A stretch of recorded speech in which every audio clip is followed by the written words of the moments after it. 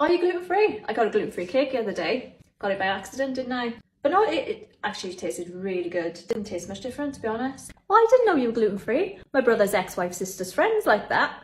I went gluten-free once, you know. Yeah, I did, yeah. Honestly, don't know how you do it. Okay, watch out, there's gluten about. So what can you eat? Can you have this? What about this? So you just can't eat gluten? Well, that's not so bad. At least it's not going to kill you. So what would actually happen if you ate gluten? Oh, you'd shit your pants and vomit. Oh, okay.